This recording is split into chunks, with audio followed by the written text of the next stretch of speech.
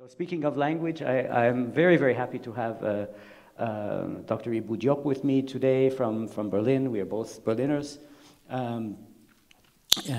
He's a scholar of literature.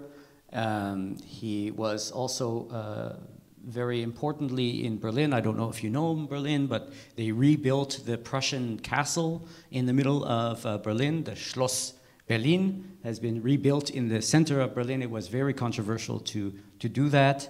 And even maybe more controversial, or just as controversial, was moving the ethnographic museum into the center of Berlin. It used to be on the edge of Berlin in Dahlem, if you know where that is. It's on the west side. Anyway, that museum, it was controversial over in Dahlem as well, but it became was raised in its profile, of course, by being brought into the center of Berlin. That's not the only problem with the Humboldt Forum, the Schloss Berlin, and the Humboldt Forum, which is the cultural institution that's in the castle. Ibou was given a task to, in short, I don't know what you would call it, like decolonize or like address the colonial legacy of the ethnographic museum in the Humboldt Forum. This was a job that or a task that he attempted to do very carefully over about a year or so, after which he could not continue and resigned from that post, and has since made some public interviews and such in discussing that, and we'll discuss it a bit today. Also, Ibou is now working at the an organization that's called Decolonial in Berlin, decolonial.de, so if you want to check it out. This is a organization that's funded by the state of Berlin, it's a Senat,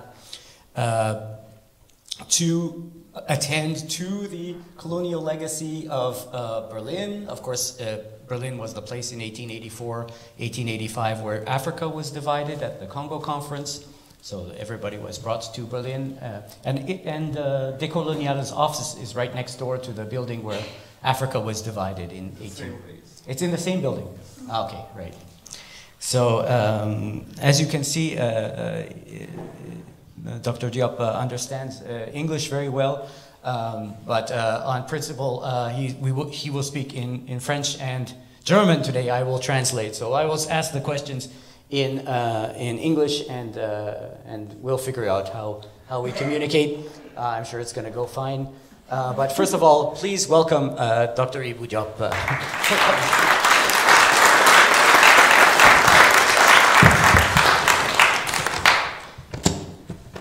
Okay.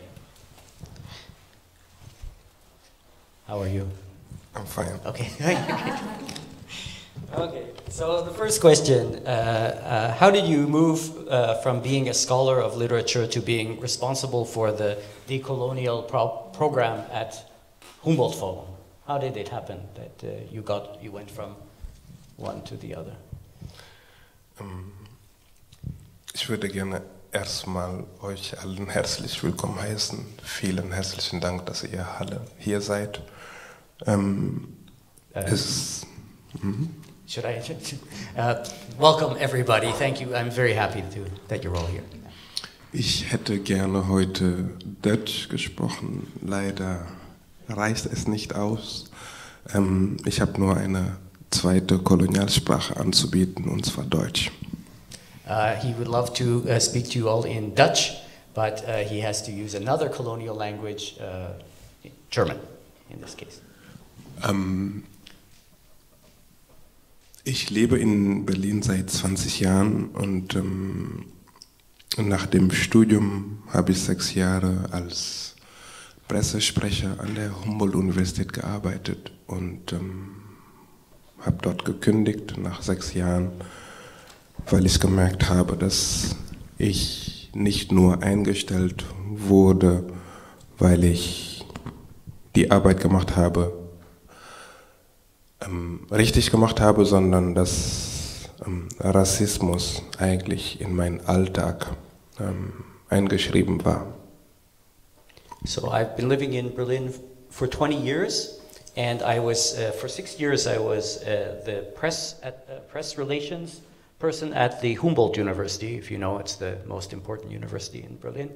And I resigned from that post when I discovered that my performance was not being evaluated because of my performance and what I did, but because racism was part of my everyday experience there.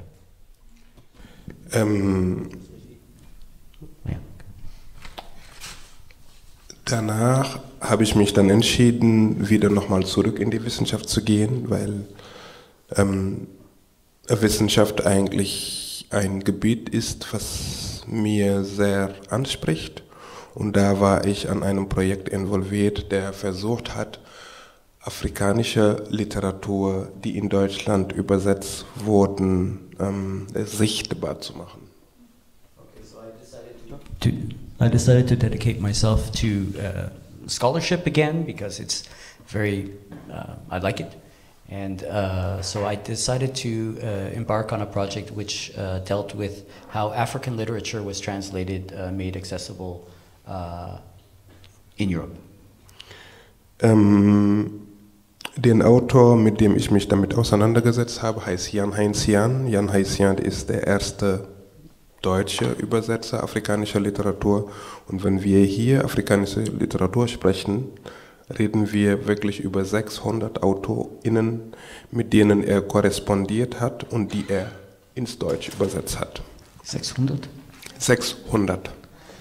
Okay, so he dealt with a German translator, also a scholar called Jan Heinzian, who is responsible for translating the most African literature into German, and he the most African literature that we're reading here,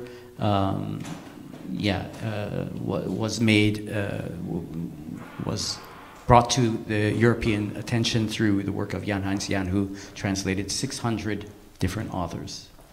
Und mit diesen AutorInnen, mit denen die er übersetzt hat, mit den meisten von denen hat er korrespondiert. Das heißt, in diesem Nachlass von Jan Heinzian haben wir tatsächlich diese 600 AutorInnen, mit denen er korrespondiert hat.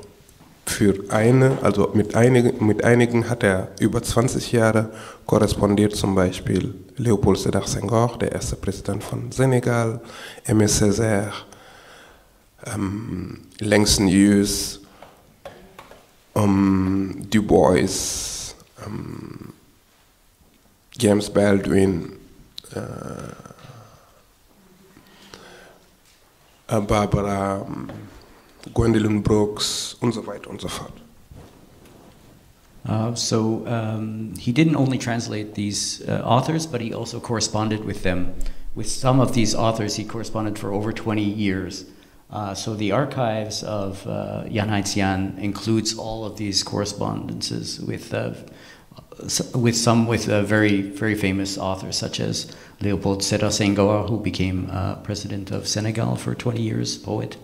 Aimé Césaire, W.B. Du Bois, James Baldwin, Langston Hughes, and many others, of course.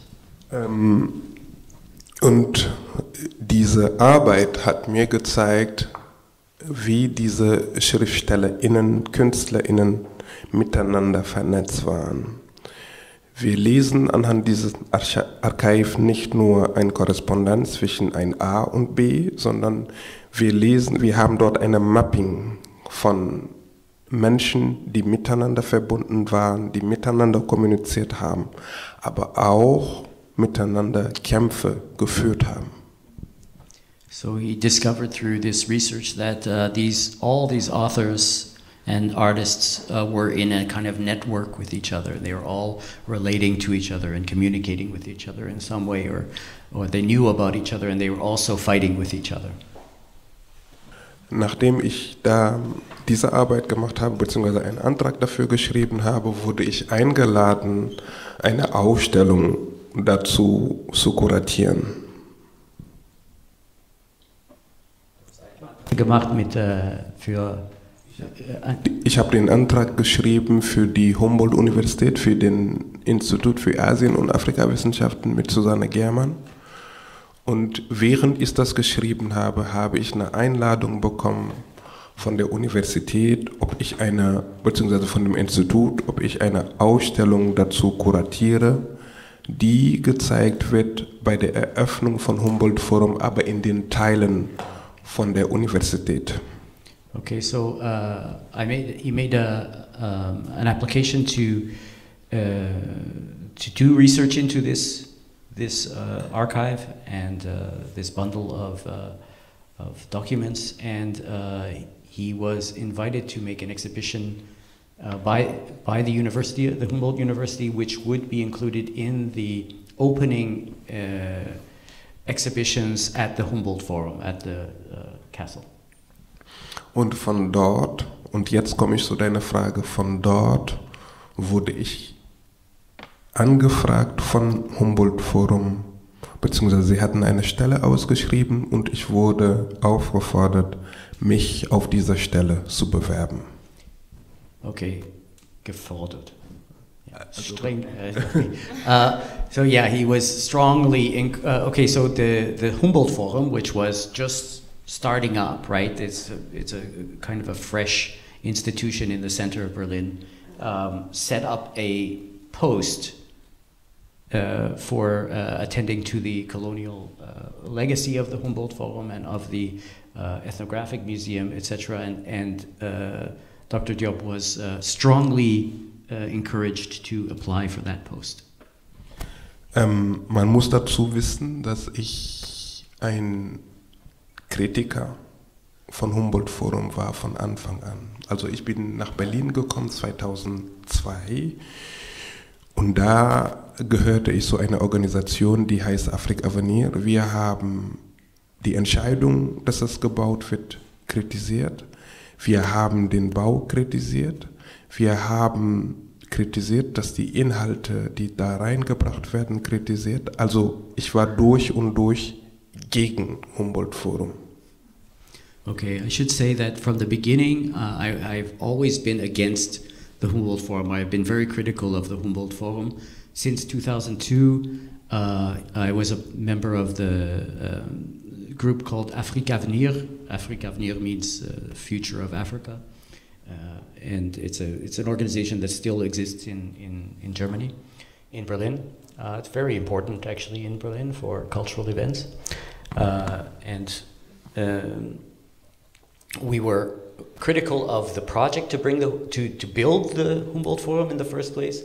We were critical of the architecture, the construction of it, and I've always been critical of it from the beginning.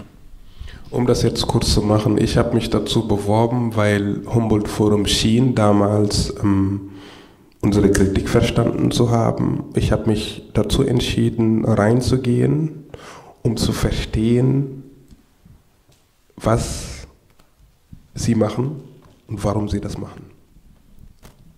Sie schien eure Kritik anzunehmen oder zu verstehen, ja, okay. Weil die Stelle, die ausgeschrieben wurde, alle unsere Kritik aufgegriffen hat. Also die Stelle, auf der ich mich beworben habe, hatten sie alle Kritik, die wir gemacht haben, da rein integriert. Und deswegen hatte ich mich entschieden, da reinzugehen. Okay. So it seemed to me when they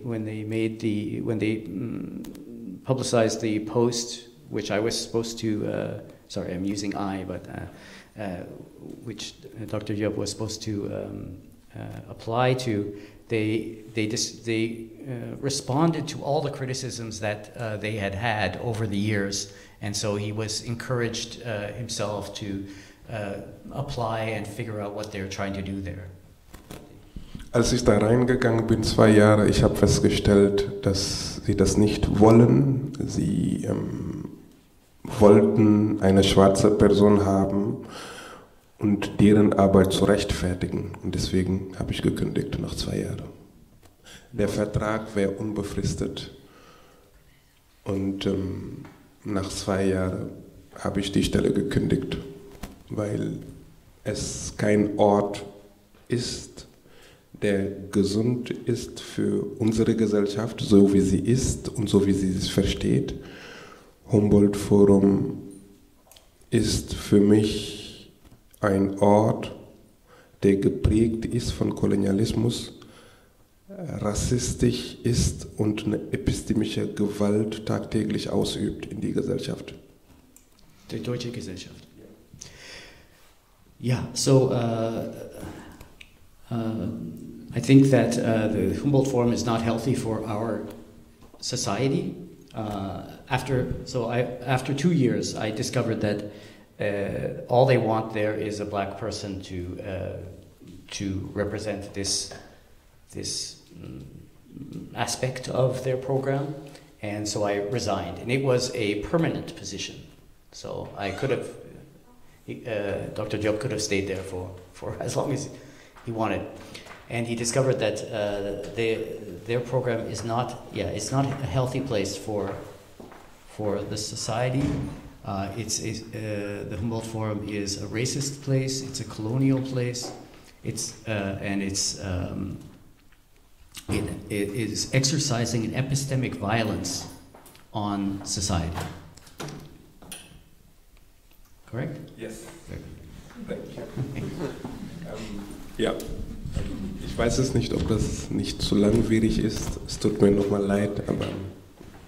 Okay, yes, well, we can go deeper into that.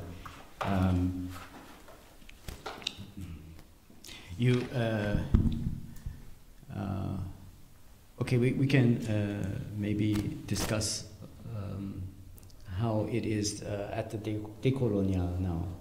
So what's the transfer? How is it improved, or how is it different now working at the decolonial?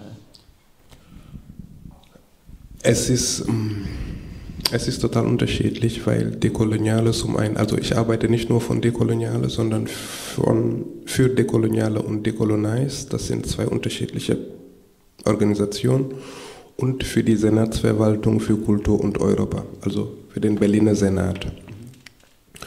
Und zwar, ich bin dort für ein Projekt verantwortlich, der gerade versucht, ein Erinnerungskonzept zur Kolonialgeschichte Berlin zu erarbeiten, damit wir später diese Inhalte, die ich jetzt gerade erarbeite, in einem Ort zu verankern, eine Praxis dafür zu entwickeln.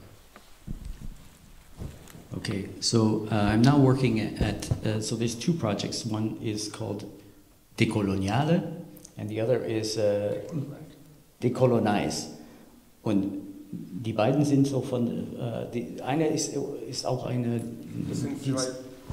Decoloniale ist ein Projekt, gefördert von Kulturstiftung des Bundes und Berliner Senat, und Decolonise ist eine zivilgesellschaftliche Organisation, die in Berlin ist. Und beide zusammen mit der Senatsverwaltung haben mich beauftragt, ein Erinnerungskonzept zur Kolonialgeschichte zu schreiben. So there's two organizations, which are, one is funded by the Bundeszentrale für politische Bildung, which is the German federal agency for political education, and the Senate of Berlin, which is Berlin is a city, but it's also a state, so it's the state of Berlin. And the other one is a civil organization, and they both have given him the job to generate a concept for the remembrance of the colonial legacy or history of Berlin, which will eventually find a form in a kind of institutionality, I guess, eventually, but also some practices. So there's a methodological side of it, and there's also an institutional side of it, where this research will eventually take a form. Und die beiden, der Unterschied, die sind einfach vom Grund aus unterschiedlich, denn Humboldt Forum gehört Deutschland, also der deutschen Stadt. Das ist eine Entscheidung vom Bundestag, dass Humboldt Forum gebaut wird unterstützt von der Bundesregierung mit sehr viel Geld. decoloniale, beziehungsweise was ich jetzt mache, und das Humboldt Forum ist riesig, decoloniale, beziehungsweise das, was ich jetzt mache, den Antrag, und nicht Antrag, sondern das Projekt, den ich jetzt gerade leite, dafür habe ich keinen Vorgesetzten. Ich mache die Dinge so, wie ich mir das vorstelle. Es ist von Grund aus unterschiedlich. Das sind, ja. Ist halt so. So yeah, it's completely different because now I can do things the way I think they should be done. The Humboldt Forum is run by the federal government, the government of all of Germany, and so there's much more control there. So and of course it's very, very well funded at the Humboldt Forum. At Decolonial, I think you are quite more modestly funded by comparison, right? Yeah. So, what do you think in general about this decolonial turn or this decolonial tendency that's taking place through the institutions?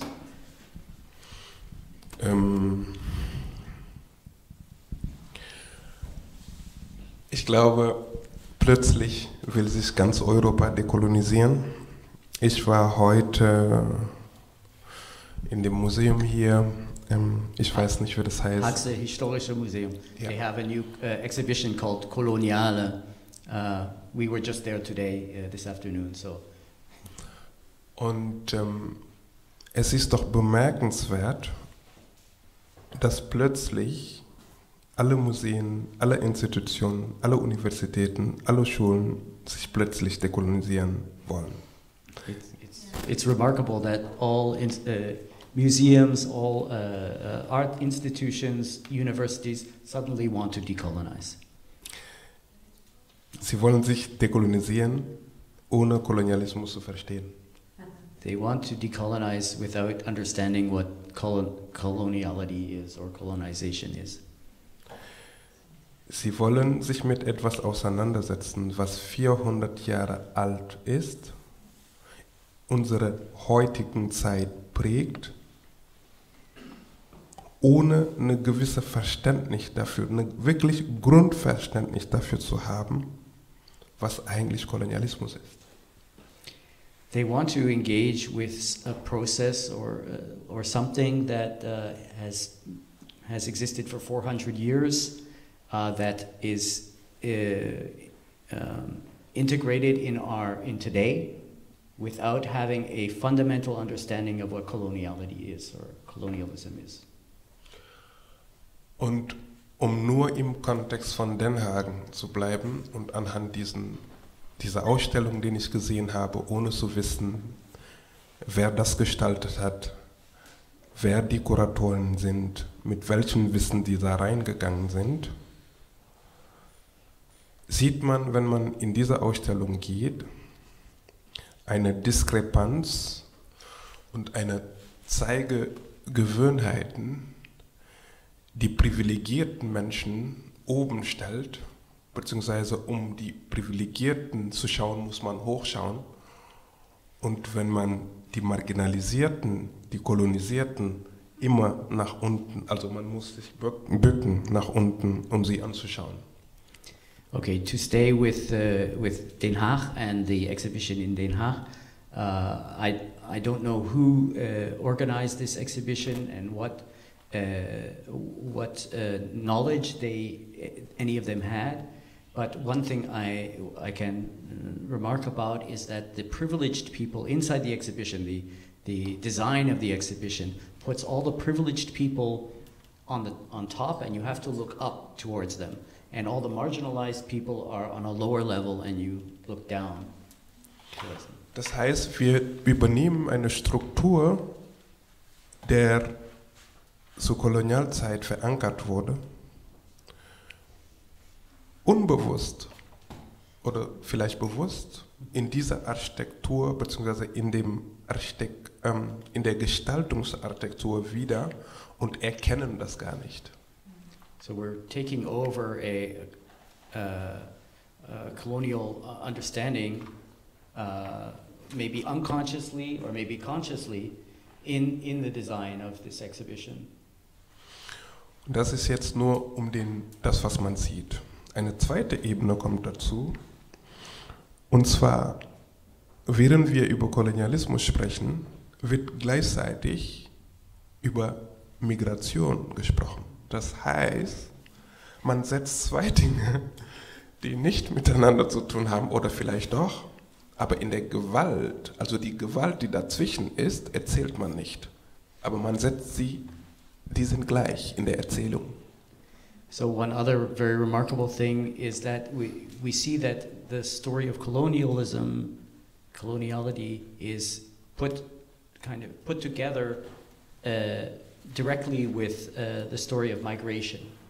And these two stories really don't have that much to do with each other, or maybe they do, but the violence which connects them is not recounted, it's not represented in the exhibition. Eine dritte Ebene kommt dazu, und zwar, wenn man sich anguckt, die Privilegierten, wenn sie gezeigt werden, dann werden sie in einer Haltung gezeigt, die würdevoll ist. Man möchte sich mit denen identifizieren. Wenn man den vermeintlichen anderen zeigt, zeigt man den innerhalb kulturelle Kleidungen, die es wahrscheinlich in diesen Ländern mit diesen Menschen gar nicht mehr gibt. Das heißt, die werden ethnologisiert in unserer heutigen Zeit. Okay, so we see the elites or the privileged people in a kind of dress which is noble or elegant and maybe makes us want to be like them, whereas what we see the marginalized people are dressed in ways that maybe they don't even dress like that where they're supposed to come from, and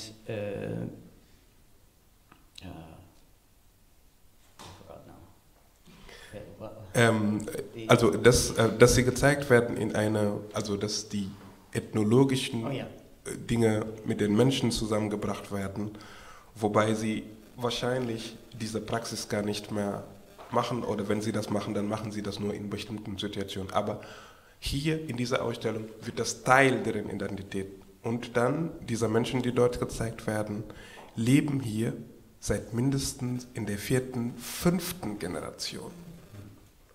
Das heißt, sie werden selbst nach 100 Jahren nicht als Teil dieser Gesellschaft angesehen. Sie gehören nicht zu der großen Erzählung von Niederlande. So, through this, what Dr. Diop calls this ethnologization of these marginalized people who don't look like what we associate with Dutch people. They may be the 4th or 5th generation, and they're still not considered to be part of Dutch society, or at least that they are represented in ways that harken back to practices that come from some other land. Deswegen glaube ich nicht, dass wir, egal wo wir sind im Westen, und zwar auch in Berlin passiert das genauso, egal wo wir sind, glaube ich nicht, dass wir überhaupt verstehen, was Dekolonisierung ist, was das bedeutet.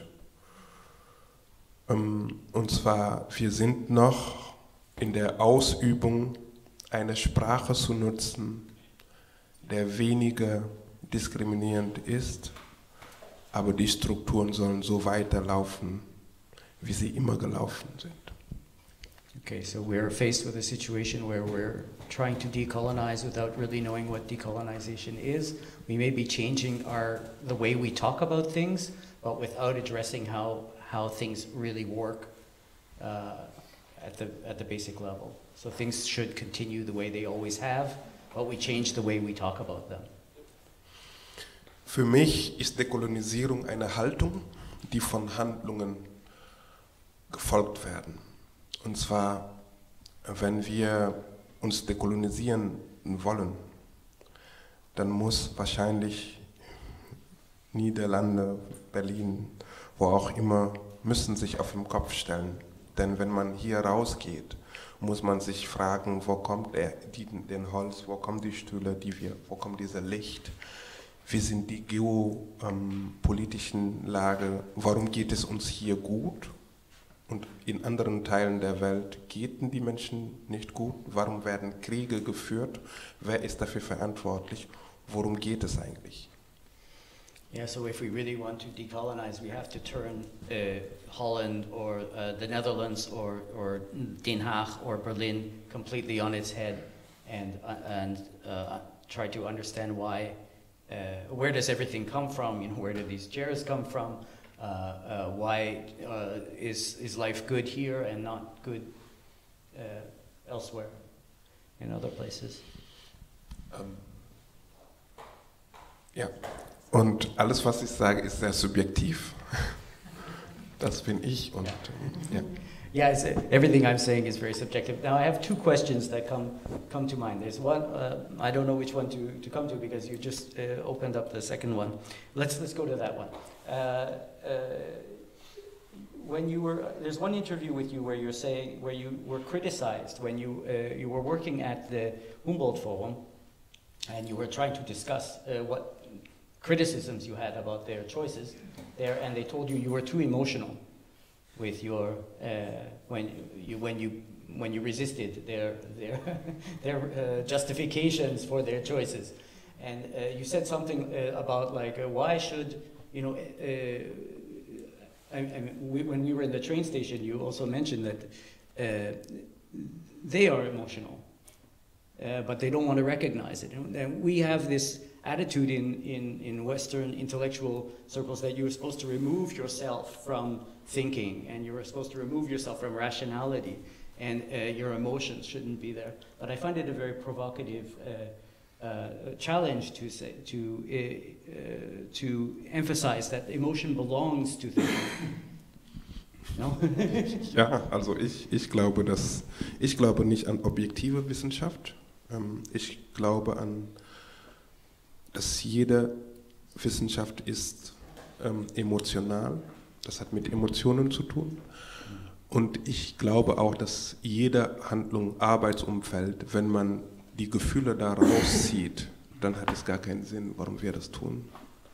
So I don't believe in objectivity. I believe that everything has an emotional charge. All scholarship has an emotional charge. And even further, I don't believe that we do anything without having an emotional reason to do it, otherwise we wouldn't do it.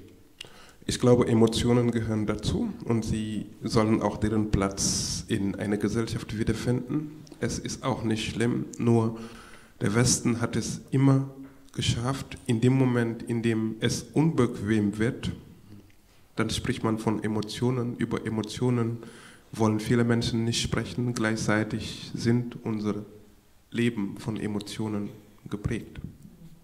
Yeah, so every time the topic becomes uncomfortable, then people start to talk about emotions, but emotional expression or emotions need a place in our society. We need to be able to integrate them in our discourses, because they're central. Und vielleicht nur eine Anekdote, warum als ich meine Dissertation geschrieben habe über Michel Houellebecq, habe ich versucht, weil ich habe versucht, Naturwissenschaft und Literatur zusammenzubringen und zu schauen, welche Methoden genutzt werden, wie kommt der Autor zu der Geschichte, die er beschreibt und welche Auswahl muss er treffen.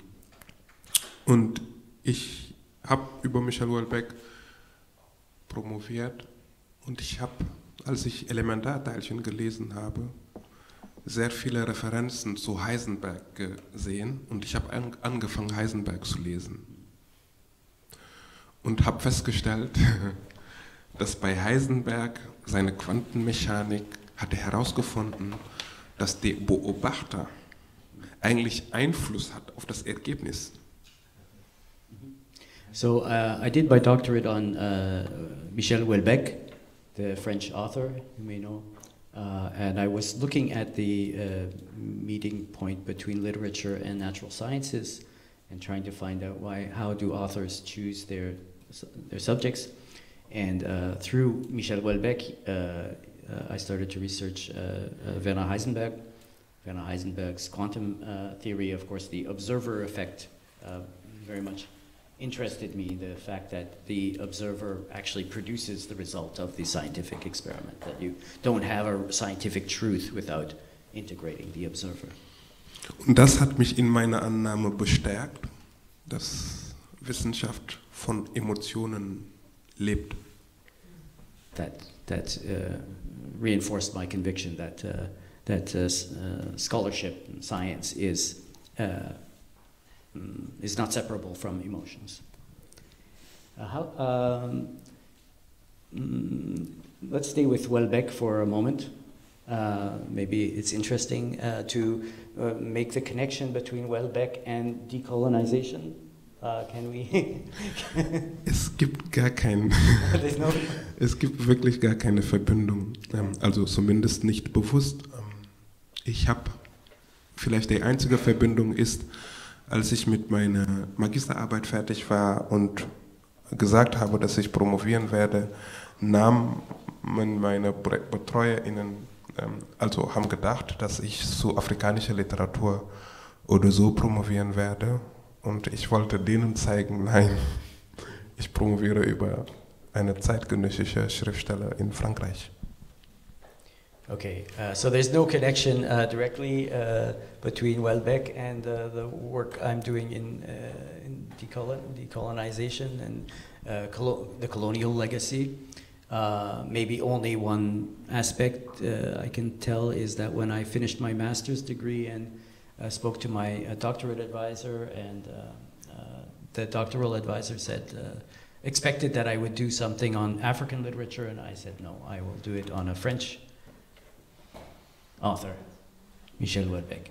I think I'll ask one more question, and then let's speak more. I know we have a Houellebecq expert here in the audience, so maybe we can get a question about Houellebecq later from you. Oh yeah, so I wanted to ask about this phrase. You said that Germany,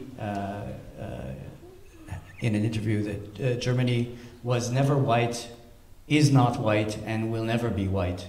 Sorry, yeah, right, exactly. Germany is not white, was not white, and will never be white.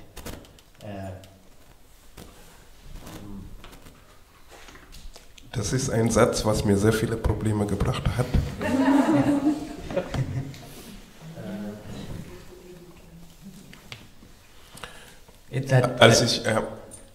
Als ich das gesagt habe, ich glaube auch heute noch, oder beziehungsweise ich weiß, oder jeder von uns weiß, dass Gesellschaften davon leben, sich zu vermischen.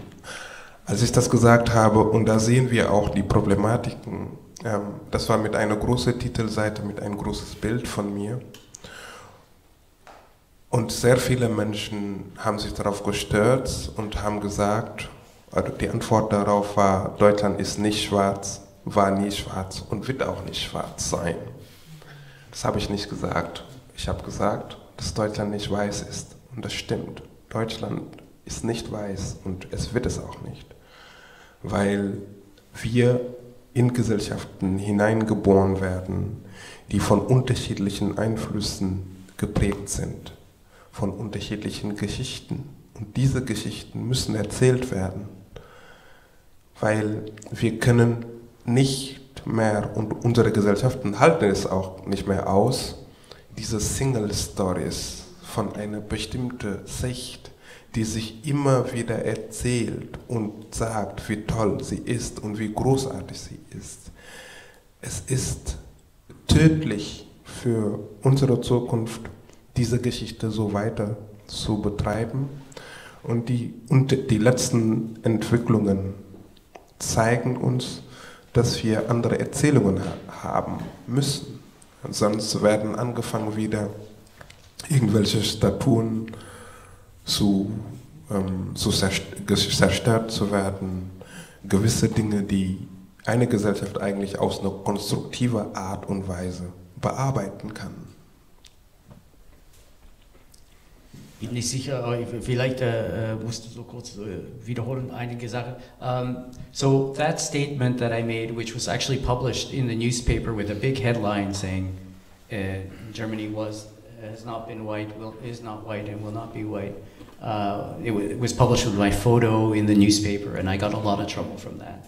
The response from the AfD, I don't know if you know what the AfD is, but the kind of far extreme right party in Germany was that Germany is not black, was not black, is not black, and will not be black, which was not what he was implying, that Germany is black. He was just saying it's not white, right? And so the important thing is to recognize that that Germany is fundamentally and radically diverse population, and that the variety of stories that are within German society need to have a place and be told. Und nur um bei zum Beispiel Paul Robeson zu bleiben, es ist doch komisch, dass wir in Gesellschaften leben, sei es in Holland, in Paris, Berlin, London oder Dakar, leben und in unsere Straßen, die Straßennamen sind von bestimmten Menschen geprägt und sowohl von den Ländern, die kolonisiert wurden, als auch die Länder, die kolonisiert haben. Dass Menschen wie Paul Robeson immer gelebt haben und sich dagegen gestellt haben, die vernetzt waren mit der Welt und haben versucht, Missstände anzusprechen. Und das genauso wie Anton Wilhelm Amo schon im 17. Jahrhundert in Halle für die Rechte von schwarzen Menschen gestanden ist. Wenn wir die Bücher von Voltaire lesen, dann wissen wir, welche lange Geschichte wie wir im Westen mit anderen Ländern, anderen Kulturen hatten. Seitdem sich der Mensch bewegt, sich fortbewegt, gibt es Vermischungen. Und diese müssen erzählt werden, weil ich glaube, dass der Westen hat natürlich Angst, diese Machtposition zu verlieren, aber es geht nicht um Verlieren. Es geht um eine Gesellschaft zu bilden, in dem die plurale Identitäten sichtbar und erfahrbar zu machen. Welche Identität? Polare? Plurale? Ja.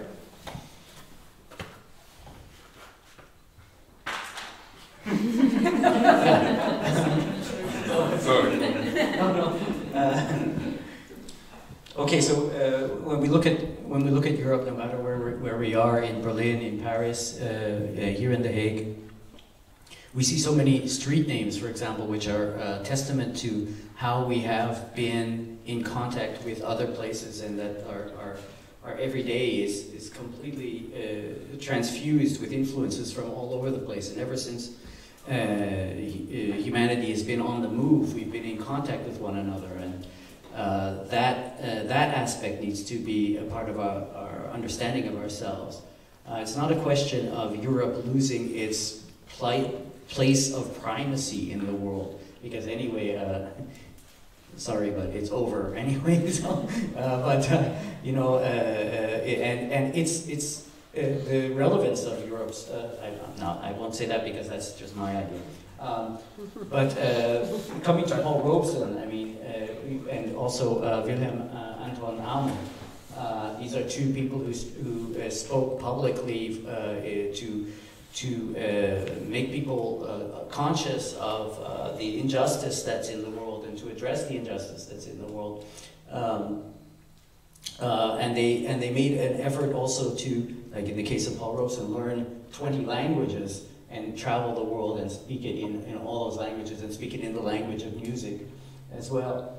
Sorry, I'm adding this part.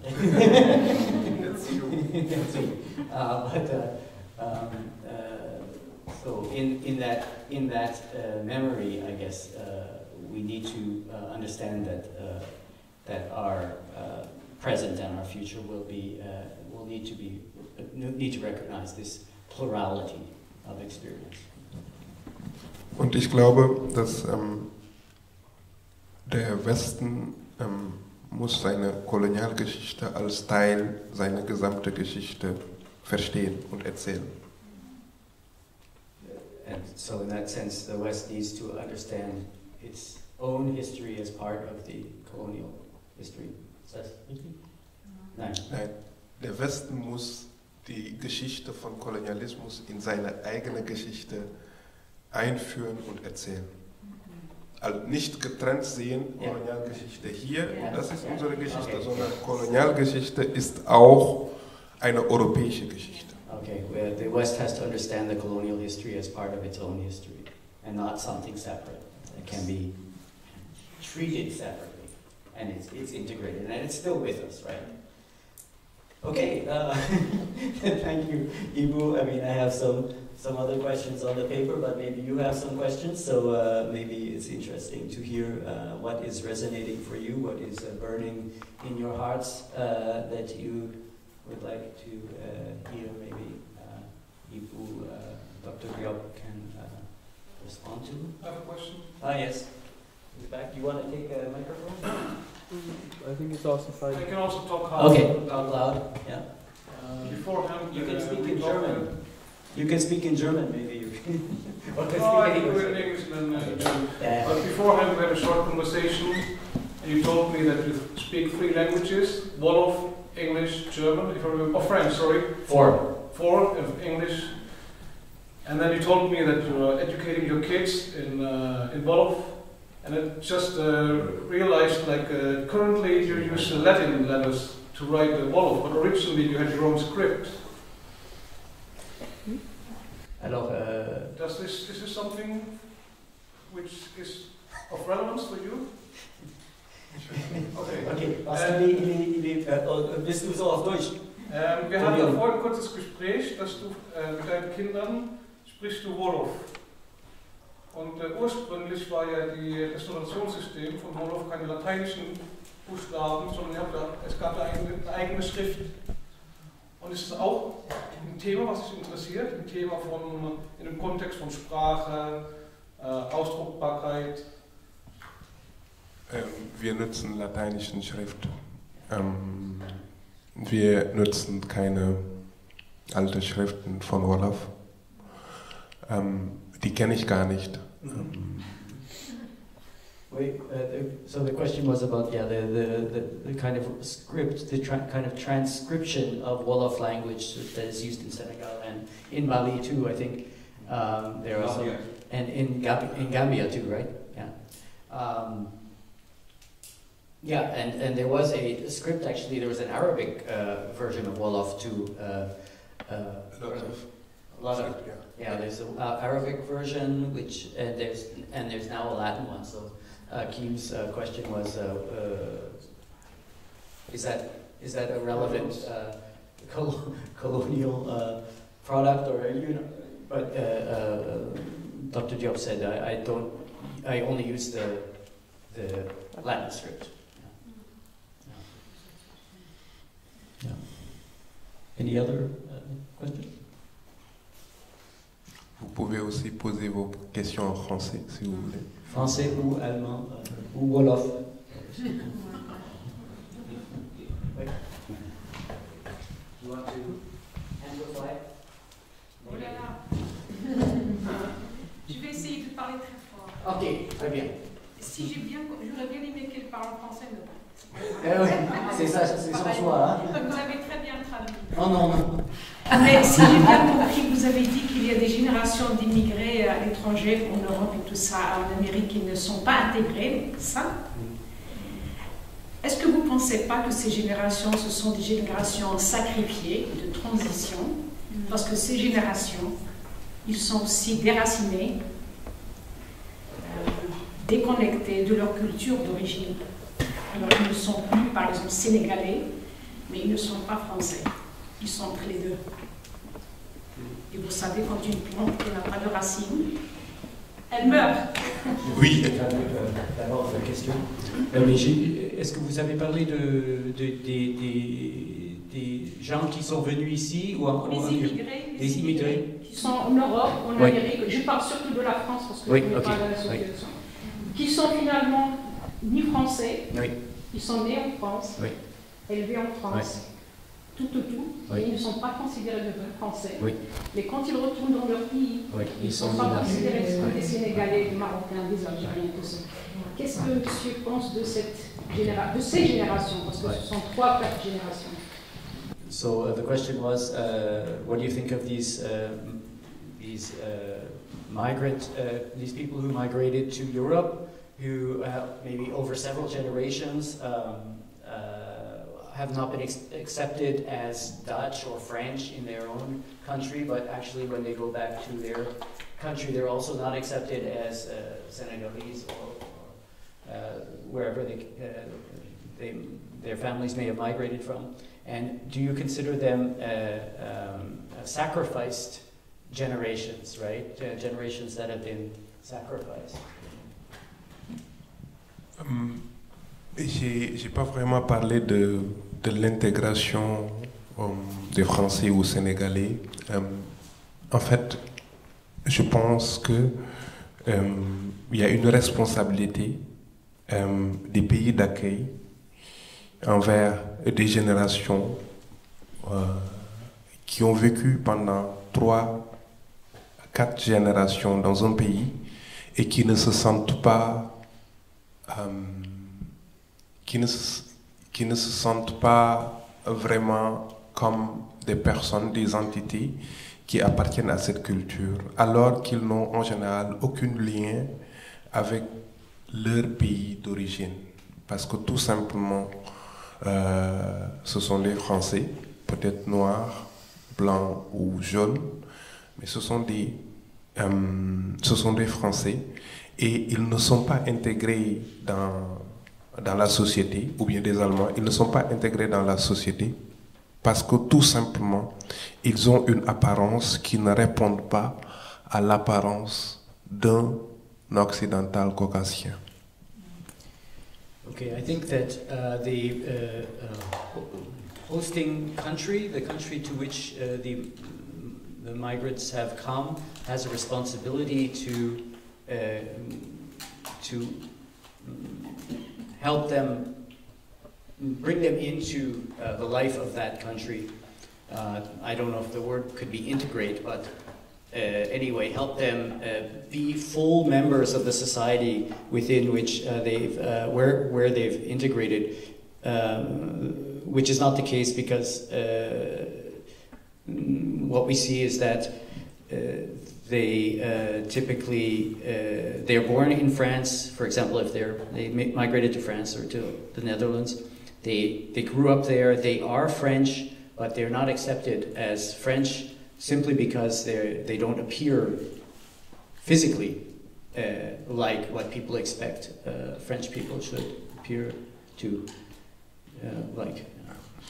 Et peut-être je vais donner un exemple.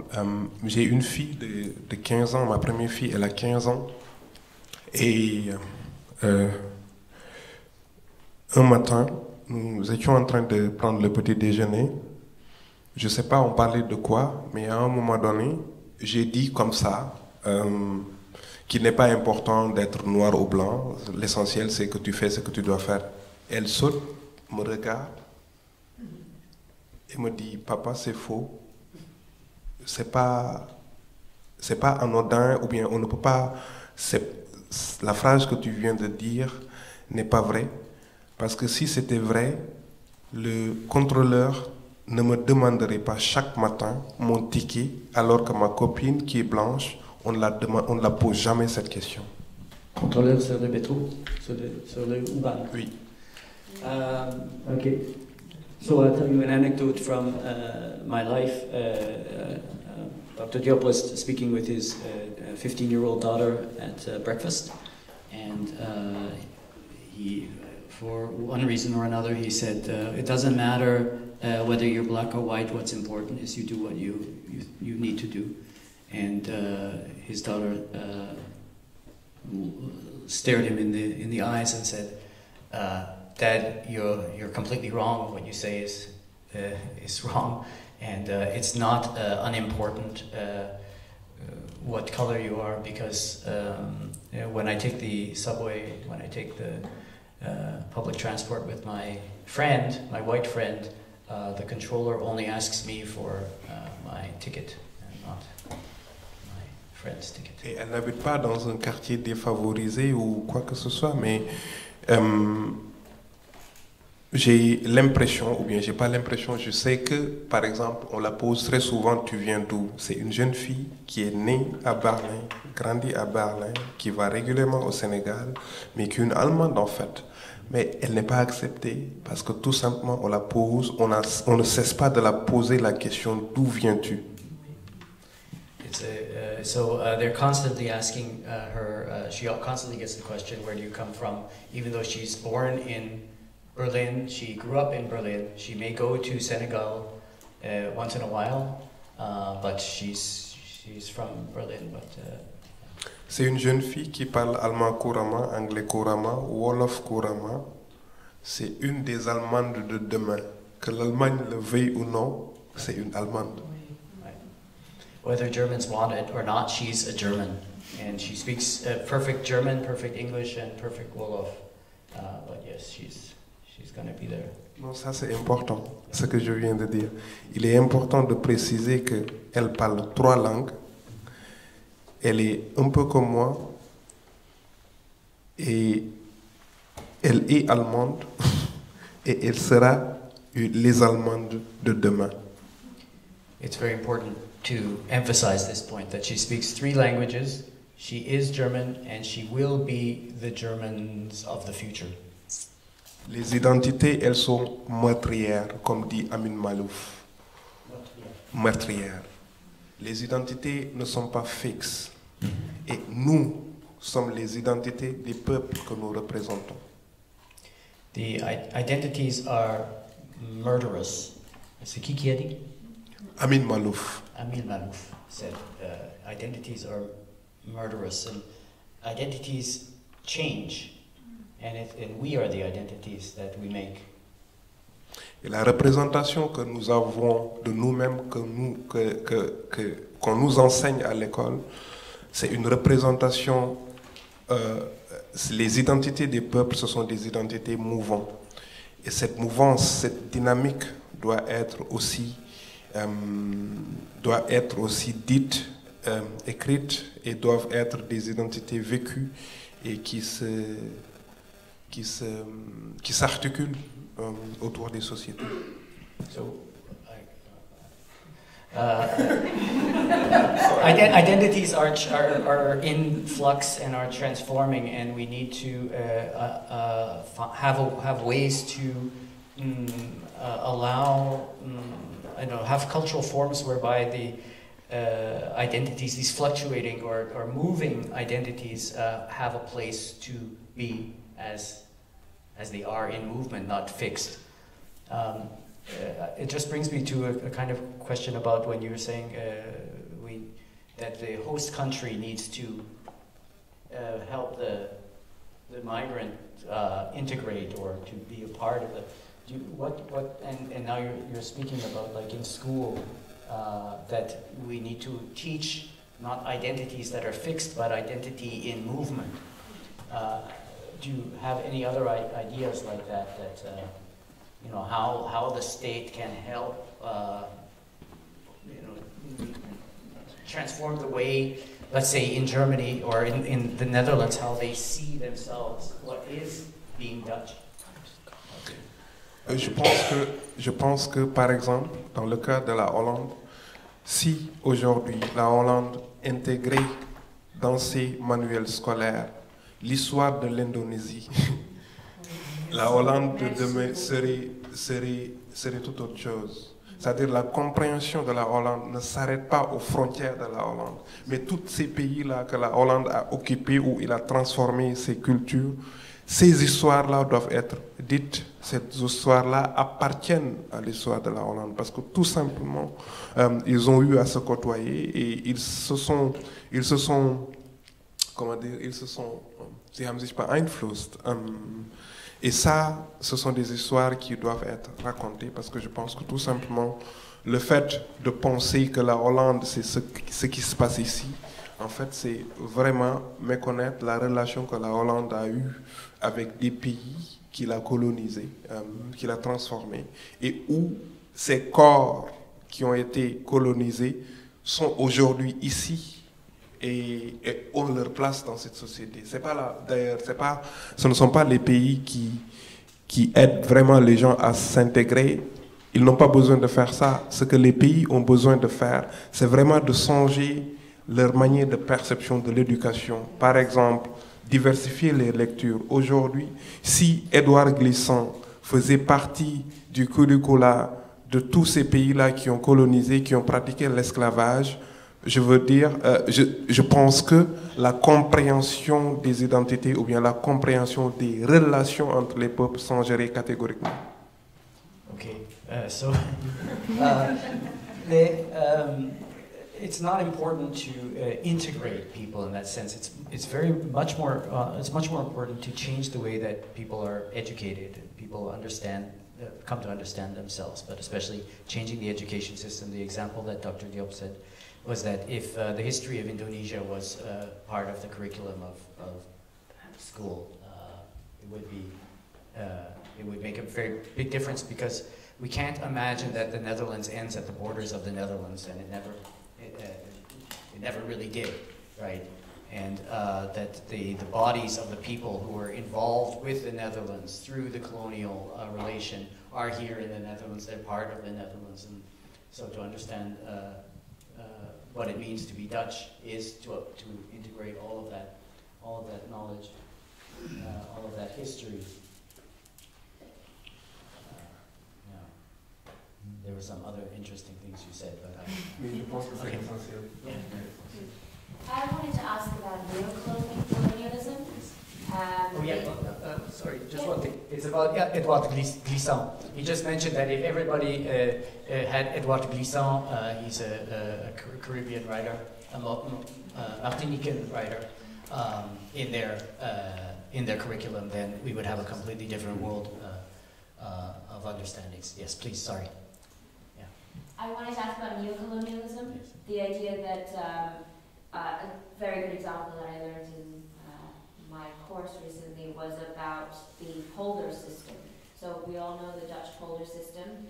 There is a place in Indonesia where Dutch architects and Dutch engineers actually went to a sinking part of Indonesia and recommended building polders, and said that if they don't work, they would essentially just move the entire 18 million population to a different part of Indonesia to protect them.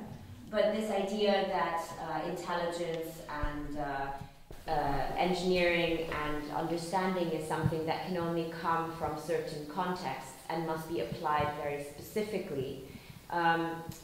Essentially, that was what I wanted to ask about. How does that work when you talk about including literature and culture into education? When in the future we're moving forward, going, okay, this exists. Okay, the polder system is, I don't even know what it is. I'm sorry.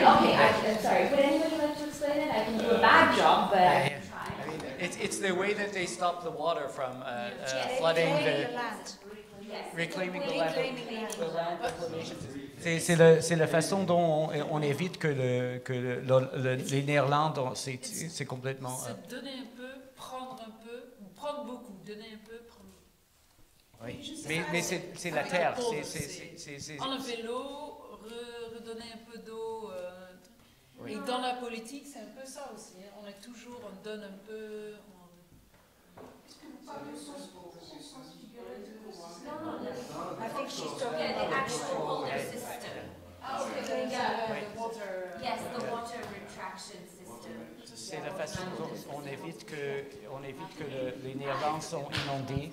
Alors, parce que le Néerlandais c'est très bas, alors il y a l'eau qui menace toujours les Néerlandais. Alors, c'est très connu ici en Irlande, on a développé un système de réclamation de terre pour qu'on évite que les Néerlandais soient inondés. Alors là, en Indonésie maintenant, il y a des territoires qui sont menacés, il y a 18 millions de gens qui habitent là. Et les Néerlandais sont allés là, les ingénieurs néerlandais sont allés là, ils ont dit il faut faire la même façon de gérer la terre pour que les gens ne soient pas inondés là en Indonésie. Mais ils sont des Néerlandais. Alors, ils le font en Indonésie. C'est en Indonésie. Oui. Et le problème, okay, I can't do this in French. I tried. Yeah. The problem is they said that they want to move 18 million people if the polder fails. Right. The land reclamation fails. But my question was if we talk about bringing in colonial understanding and context in earlier education, how does it work when we have these problems that are already neocolonial? You're using existing knowledge to try and change things that shouldn't be fixed that way. But the implication of your question is that there would be an Indonesian solution to this, that they would... How do we account for that when we're basically saying that engineering is Dutch and can only be Dutch? Yeah. OK. Alors, la solution doit être hollandais parce qu'ils savent mieux que les Indonésiens qu'est-ce qu'il faut faire avec ce problème-là. Sinon, alors il faut faire ce système de polder, ce qu'on a raconté comme ici. Sinon, il faut faire déménager tous les 18 millions de personnes. Je ne sais pas si je peux vraiment répondre à la question.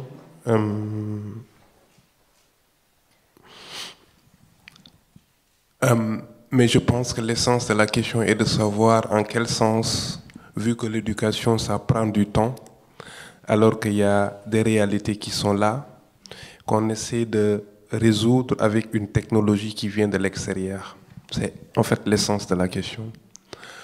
C'est ce que nous appelons néocolonialisme ou bien la colonialité de notre temps. La colonialité de notre temps. Et je pense que l'Occident est construit de telle manière qu'ils pensent qu'ils savent tout, leur connaissance est au-dessus de toutes les connaissances, et la manière dont ils le font est la meilleure manière.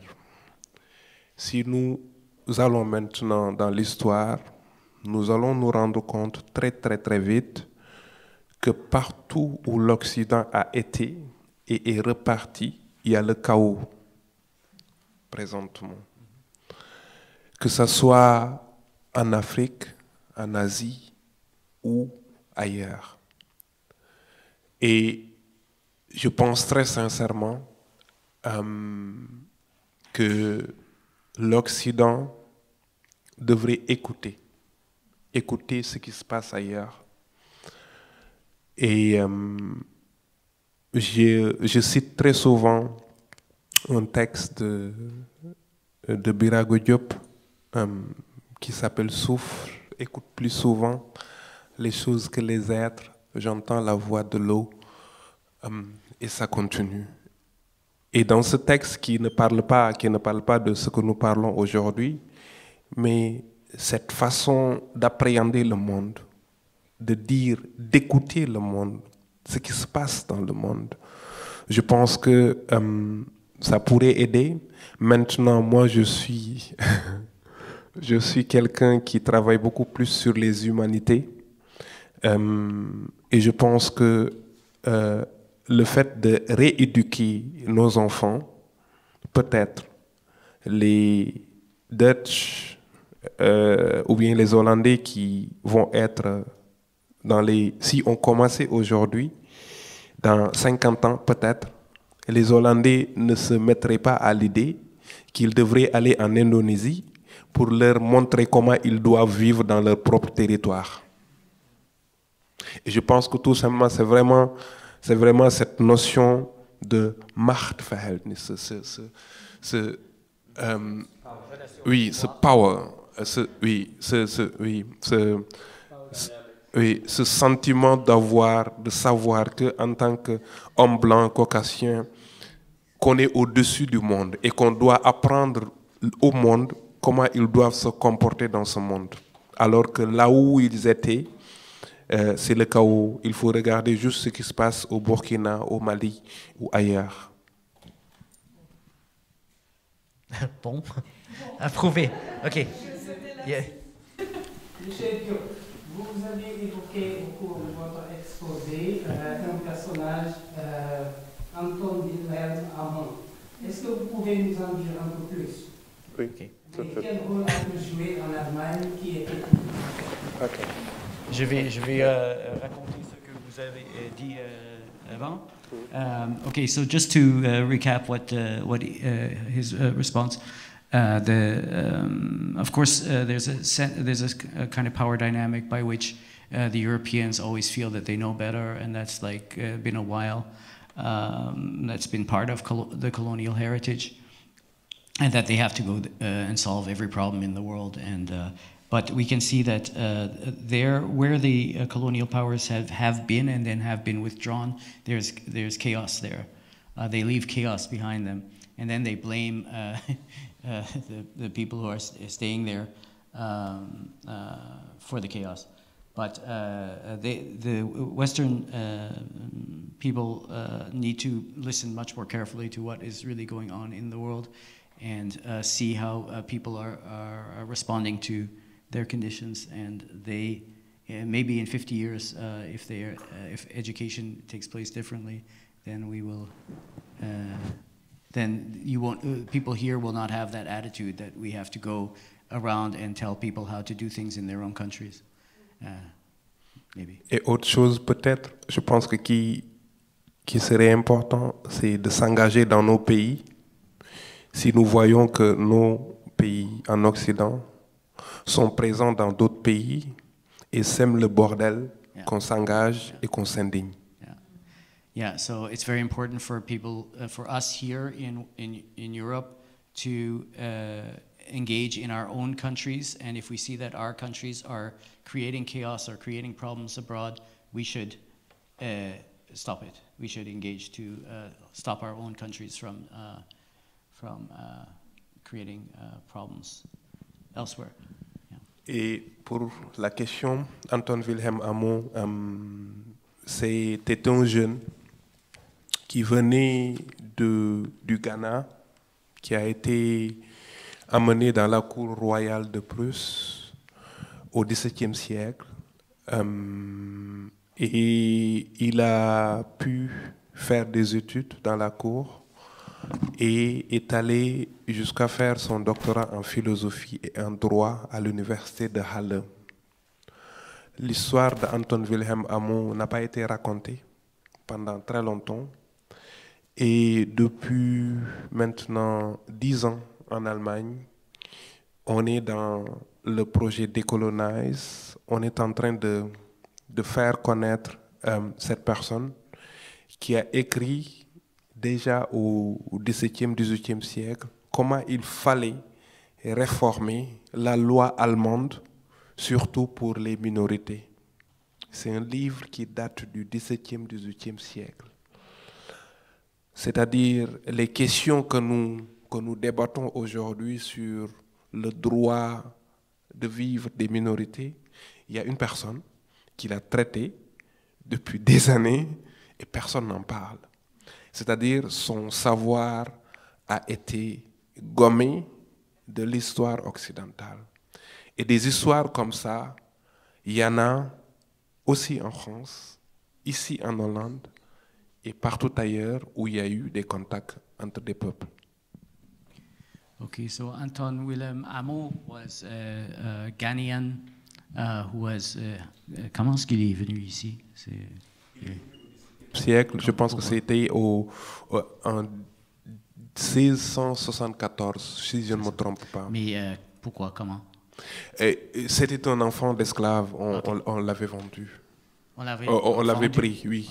Parce qu'en fait, au XVIIe siècle, avoir un petit noir, ça faisait des accessoires dans les cours royales. Alors il a été amené avec un maître. Oui. Il avait son maître ici. Oui, et le maître a permis que... on l'avait offert à la cour royale, à une princesse ou bien un prince. Okay. So he was a slave boy who was brought here in the 17th century, brought to Europe in 17th century to the court of to be a kind of accessory in the court, the Prussian court, but he eventually was educated.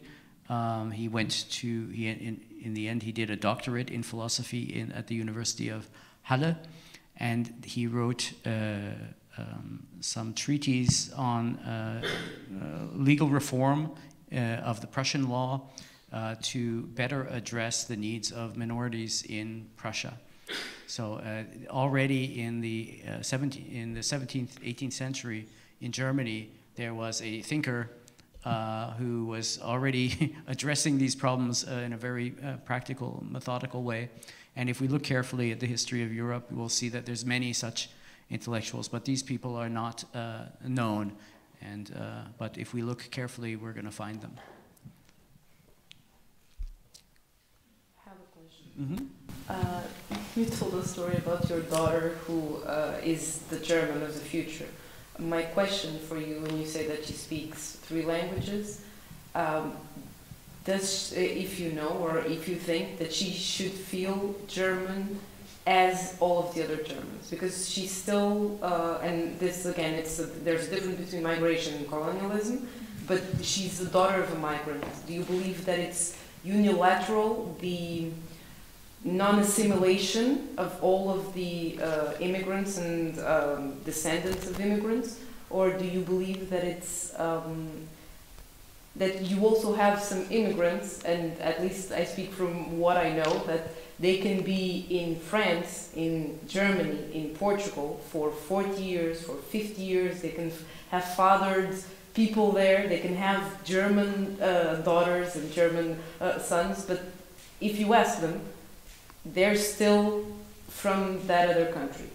This is a more recent immigration history, but still it's something that can be passed on to your generation, because what you eat at home, your traditions, etc., you can keep them, you can choose to keep them or not.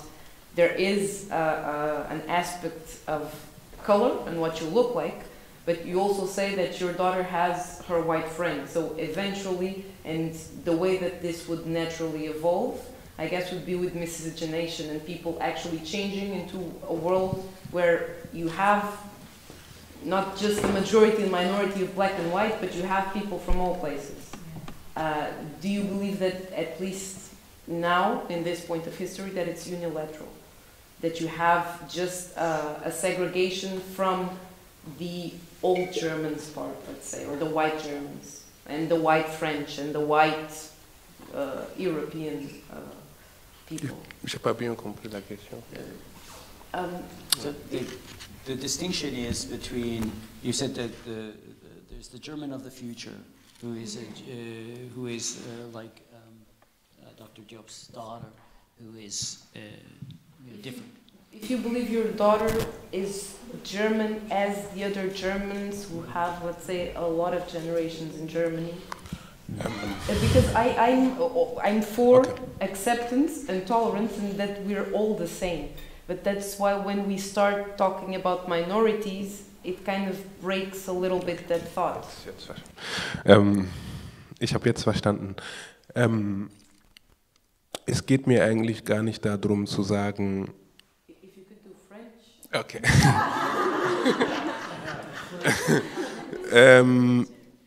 En fait, la question pour moi, c'est pas que est-ce qu'elle doit être allemande comme les autres Allemands qui sont blancs. En fait, ça ne m'intéresse pas trop. Ce qui m'intéresse, c'est la conception d'être allemande qui doit être changée. So the question is not that should she be German like all the other Germans. The question is what German is needs to change. Et cela revient à la question de savoir, est-ce que moi, Ibou Diop, je ne peux pas être allemand, et quand je dis que je suis allemand, que ça s'arrête là, qu'on ne me demande pas d'où viens-tu, vraiment. So it also goes for me, for Dr. Diop, when he says that I am German, that they stop asking, but where are you from really, but it just stops there, that I'm accepted as a German. Et ces Allemands-là, ou bien ces Français-là,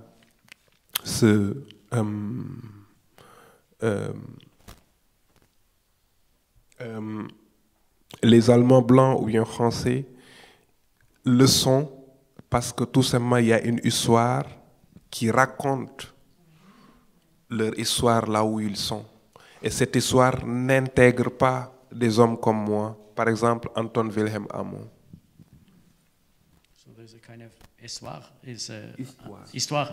There's a history which is their history, but it doesn't accommodate people like him or Anton Wilhelm Amo.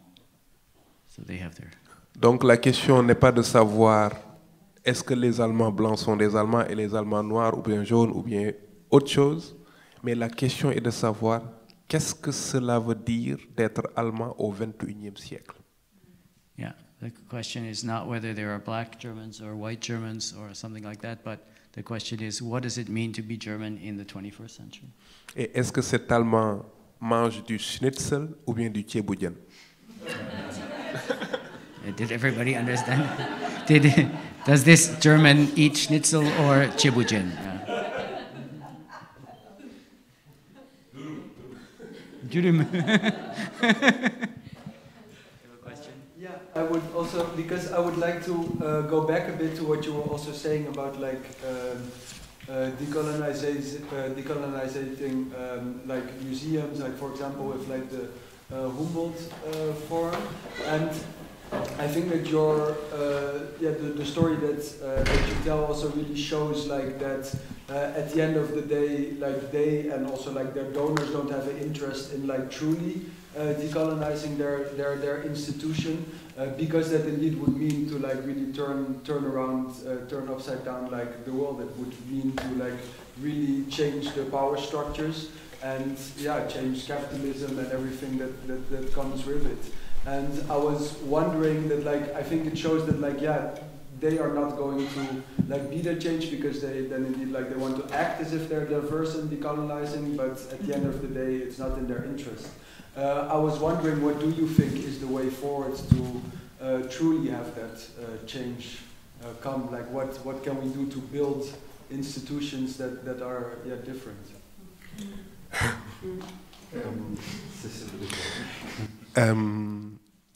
C'est aussi très subjectif.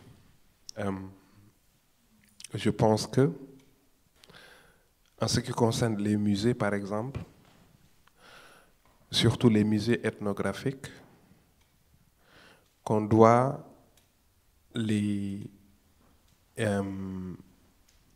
vider des objets d'abord, et qu'on réfléchisse ensemble pourquoi est-ce qu'on veut au XXIe siècle des musées ethnographiques. Qui a amené les objets ici? Pourquoi ils sont ici? Qu'est-ce que ces objets nous parlent, nous disent? Certainement, ces objets peuvent retracer l'histoire coloniale, la violence coloniale.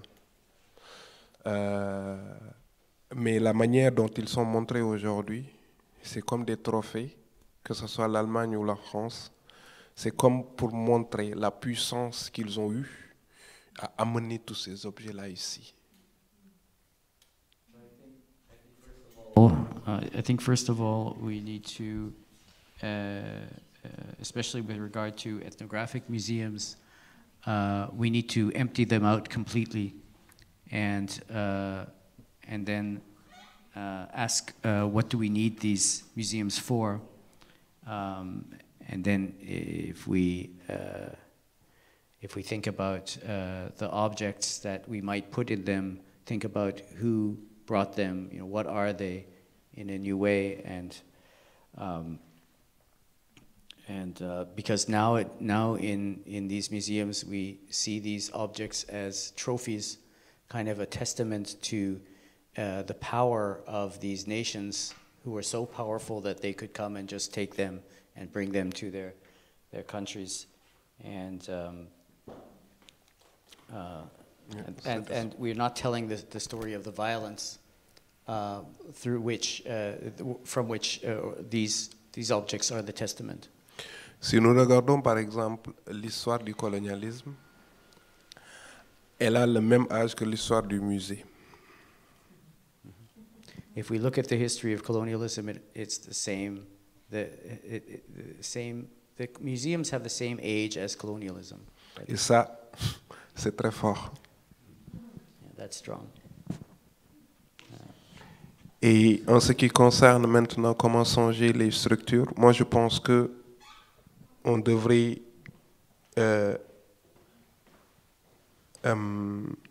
pour changer les structures, il faut changer les têtes qui sont dans ces structures. Quand on regarde, so in order to change it, as far as changing the structures of, or changing these institutions, we need to change the heads that are in these institutions. Il nous faut beaucoup de femmes, beaucoup d'hommes qui nous viennent d'ailleurs et beaucoup de personnes qui sont entre les genres. So we need many women, many people who don't come from that place, and many queer people. Et nous devons arrêter d'avoir peur de l'autre. We have to stop being afraid of the other. Parce que l'autre est là parce que nous l'avons voulu. Et l'autre est là, nous ne sommes ici que parce que l'autre est là. We're only here because the other is there. Or we only exist because the other is there. And the other is there because we want. Comme le dit le proverbe Ubuntu, de ton âme à mon âme. As in the Ubuntu proverb, from your soul to my soul.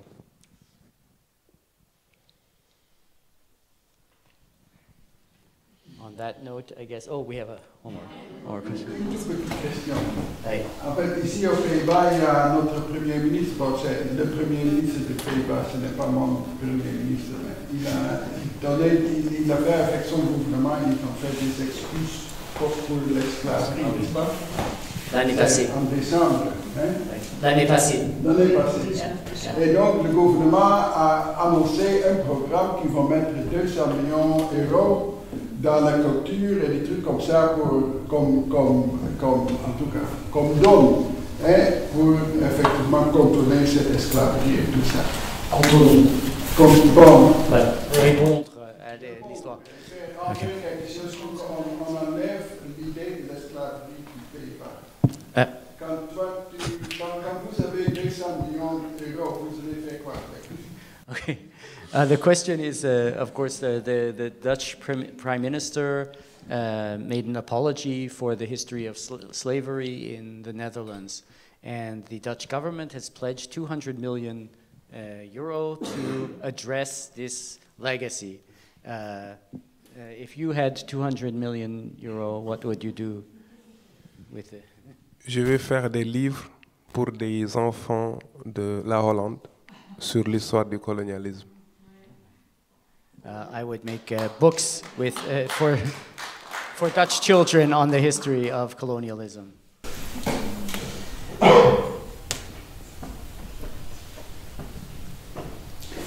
have a strange question. But in the context of not believing in objective science and that everything is emotional. It's not only emotional though. There's emotion in it, but okay. Sorry, yeah. You're referring to your study in Hollebeck and then starting to read Heisenberg. Did that quantum physics, reading on quantum physics, became a metaphor of how you look at the situation of decolonizing? Can we try?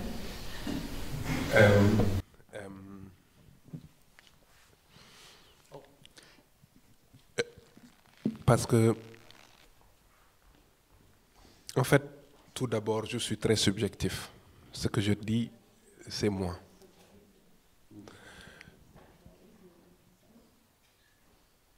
Et j'ai vraiment pas l'autorité de dire ce que je dis, c'est vrai.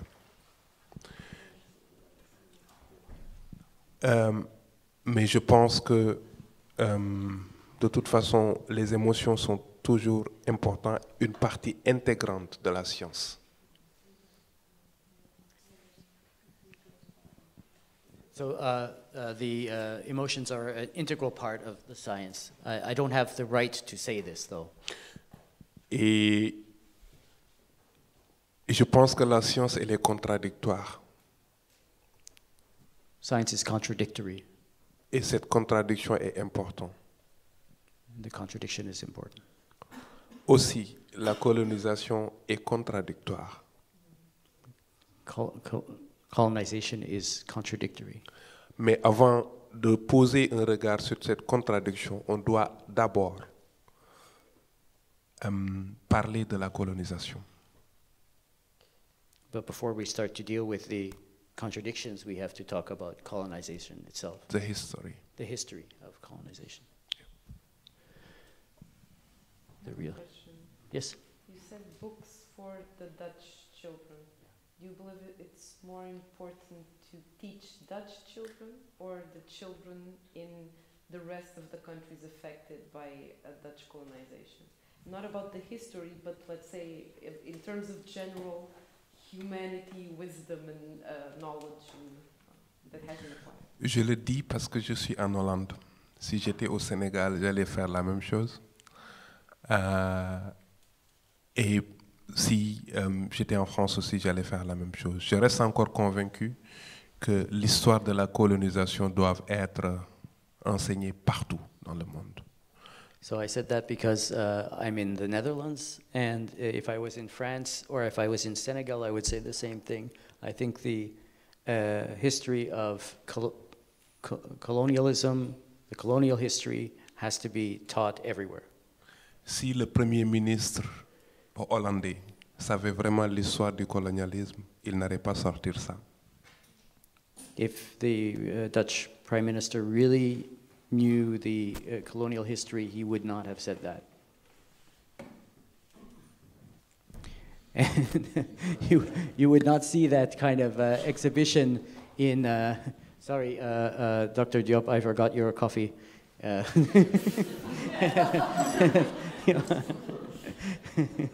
Prime Minister studied the history, and he's also a teacher. Yeah. Je suis entièrement d'accord. Yeah. I agree.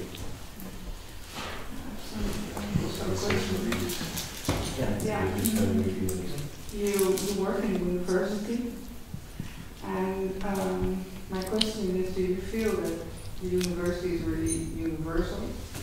And while being taught, were you also in a way maybe groomed into a system that is that looks universal, but maybe that you cannot see outside, like even we cannot see outside if we feel that our science, well, let's say our, because I'm Dutch, so our university is a place where you can have universal, objective truth. And I would also like to know, maybe I can. You probably have contact with universities in all over the world, also maybe in the country where you come from. And do you feel that, well, in that world of university, something could also be changed, or is changing also, because the idea of university is also important in other countries, and maybe some new things are happening, or is it the other way around? Is everybody put into that system and becoming?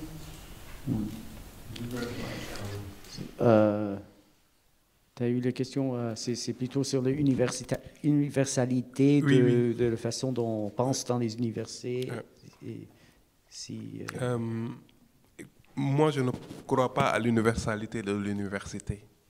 Moi, je ne crois pas non plus à l'université en tant qu'institution, même si je suis aussi dans des universités. Je pense que la connaissance telle qu'elle est produite encore aujourd'hui, elle est plus ou moins coloniale. Et qu'on doit revoir vraiment nos curricula. C'est important. Il faut revoir quoi? Les curricula. Curriculum. So, yeah, I think that Dr. Diop thinks that the universities are basically colonial. I don't believe in he doesn't believe in the universality of university knowledge production.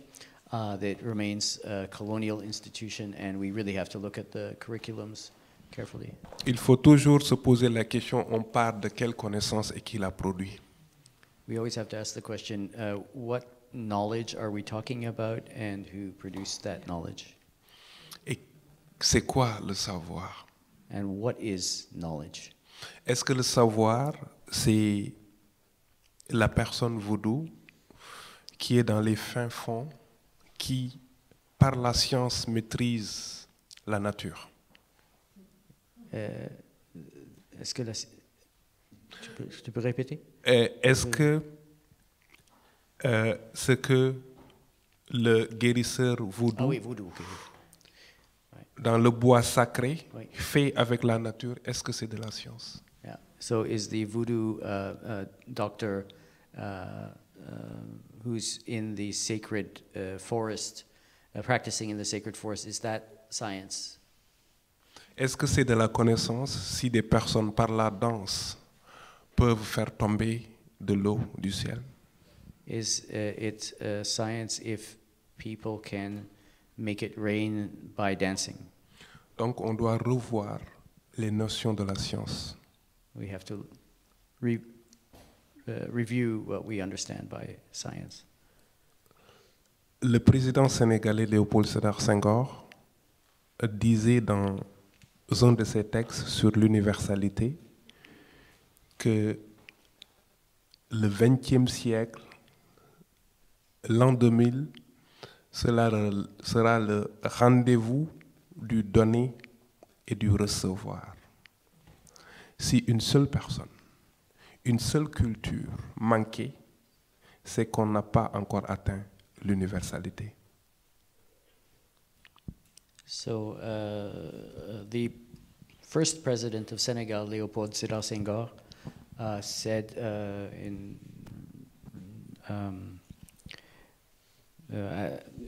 on the subject of universality that in the year 2000 it would be the encounter of giving and receiving, and we can say that. And he said that when only one culture failed. Oh, yeah, right. When one culture is missing from that, we will not have any universality. Et c'est la notion que j'ai moi aussi de l'universalité. Donc c'est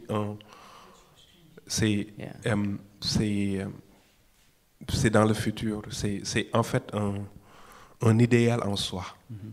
So that's also my idea of universality, that it's in the future, that it's an ideal in the future, when everybody can participate equally, I guess.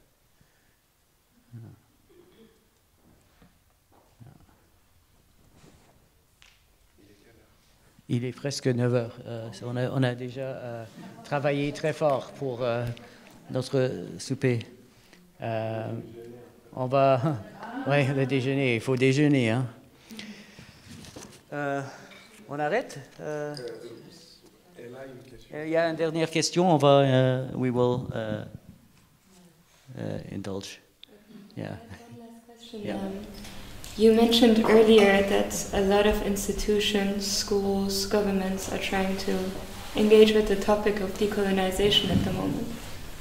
And I was wondering, how do you trust that an institution that approaches you, a person that approaches you, to share knowledge on this topic, does do it in a genuine way, and not in a tokenistic, maybe...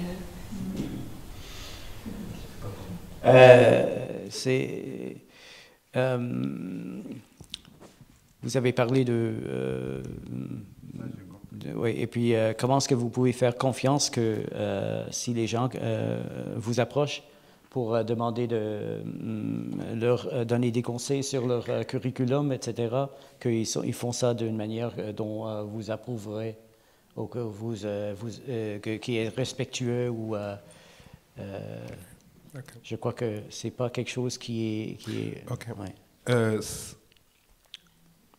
En fait, c'est pas. Je ne dois pas les croire. I don't need to believe them. Mais je pense que il est toujours important de poser des questions, de savoir pourquoi les gens veulent d'un coup changer complètement leur manière de faire. We always have to ask the question, why do people suddenly want to change their ways of doing things? Je ne veux pas critiquer l'expo que j'ai vu tantôt, mais dès que tu entres là-bas en tant que personne minoritaire et travaillant dans ce topic-là, on est choqué. So I don't want to criticize this exhibition that we saw at the Hague Historische Museum, but as when you enter there as a minority, you're shocked. Il faut regarder les textes qui sont écrits. Il faut regarder la disposition des photos. Il faut regarder les gens qui travaillent là-bas. You have to look at the texts that are written, you have to look at the images that are there, you have to look at the people who are working there. Et on va nous écrire à la fin de l'expo que l'expo a été fait avec des gens de la société civile ou bien des gens qui vivent ici, qui sont des minorités. You see at the end of the exhibition that this exhibition was made in consultation with various organizations from the Netherlands who are representing minority groups. Et ce musée ne dit absolument rien de la colonialité de l'institution. This institution says absolutely nothing about the coloniality of this institution. Et ça, c'est violent. And that's violent.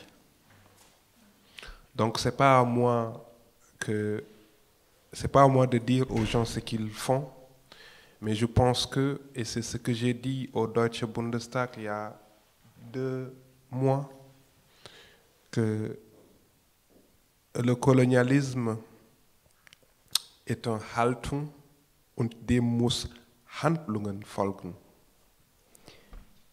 Handlungen folgen? Folgen. So it relates to what I said at the German Parliament il y a 2 mois, Oui. 2 months ago, at the German Parliament, that coloniality is an attitude, and it needs to be dealt with. I wanted to maybe we can wrap up with coming back to the Robeson exhibition that's here now, and because Dr. Diop will be working with me adapting the exhibition for Berlin in 2024, which is the 140th anniversary of the division of Africa. Also, Paul Robeson was also a dedicated Pan-Africanist. He knew Julius Nyerere before he became president of Tanzania, and many other Pan-African leaders. Of course, someone who struggled for the emancipation of black people around the world, especially in the United States. I'm wondering, did you have any first thoughts about what is the relevance of this, or what can be the relevance of this exhibition going forward from what you've seen so far, what you've learned about Robeson so far? Je pense que cela nous aiderait, ou bien par Robeson, nous allons peut-être avoir une approche de l'Allemagne, de Berlin, par exemple, ou bien de l'Allemagne entre l'Est et l'Ouest. parce que ce fut une figure emblématique et cela nous permet de parler de cette histoire-là, mais de ne pas passer par quelque chose de reçu, mais de passer par une personne minoritaire.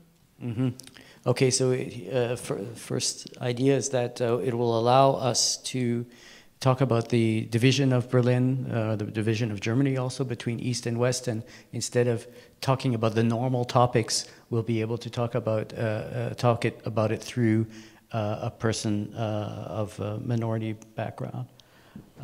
Et en même temps, cela peut aussi aider par le personnage de Robeson de voir en quel sens tous ces intellectuels-là étaient interconnectés au-delà des frontières. Okay, we can see about how the intellectuals of that time were connected despite the borders. Parce qu'au même moment que nous avions Paul Robeson à l'Allemagne de l'Ouest, dans l'Allemagne de l'Est, nous avions Du Bois aussi là-bas. Yeah, we also at the same time that we had Paul Robeson in East Germany, we had also Du Bois over there in East Germany, and also in the Soviet Union. Yes. Yeah.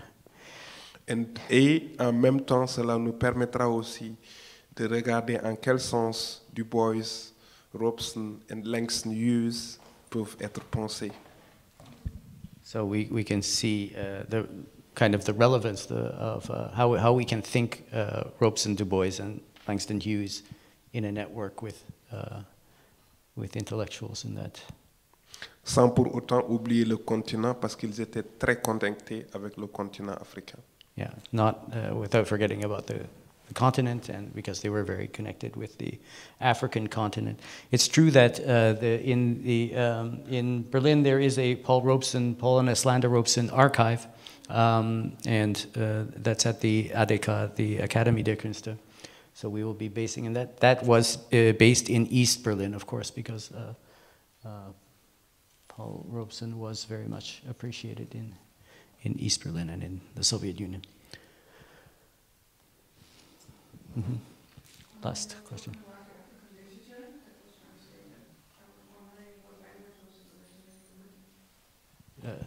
Il y avait, c'était en général dans des langues coloniales, français, anglais, français, anglais, espagnol, portugais. Il y a aussi des textes qui ont été écrits en zoulou, des pièces de théâtre en swahili. Oui. You understood? Mostly they were written in European languages, translated to German, but some was written in Zulu, some theater pieces were written in Swahili. Okay, final torturing. You're speaking in German and French. You avoided English. Is it because you're not comfortable with English as, let's say, with the English grammar, or is it based on principle? And if it's on principle, why the French and German? C'est pas un principe, c'est que tout simplement je déteste parler dans des langues que je ne maîtrise pas.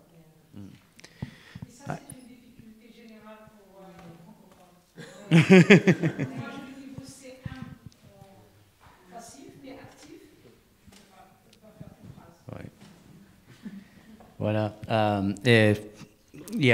So the answer to that is that no, I just don't like to speak in languages that I don't master. I haven't mastered well. I'm not completely. Si j'avais la possibilité, j'aurais parlé en Wolof.